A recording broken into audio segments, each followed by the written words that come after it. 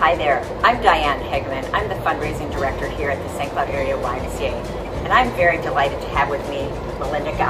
She has been a longtime supporter of the St. Cloud Y. She's a donor, she's an amazing volunteer, and a member. In December, she helped to lead a campaign in which we raised $170,000. My husband Jeff and I decided to take a leadership role in making sure the Y stayed strong into 2021. We love the Y. We work out here. We bring our kids and grandkids to play here.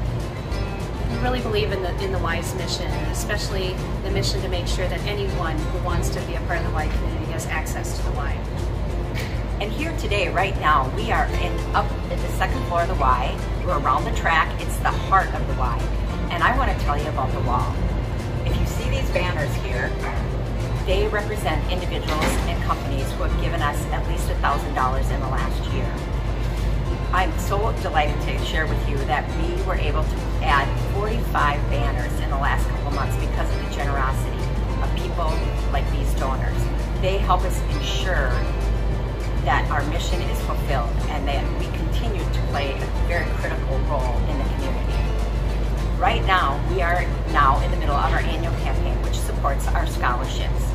People who want to have access to Y, people like little Miss Kinsey here and her family, we want to make sure that they continue to enjoy everything with the Y. So if you are interested in making a donation, please feel free to give me a call, send me an email, or head to our website and donate online there.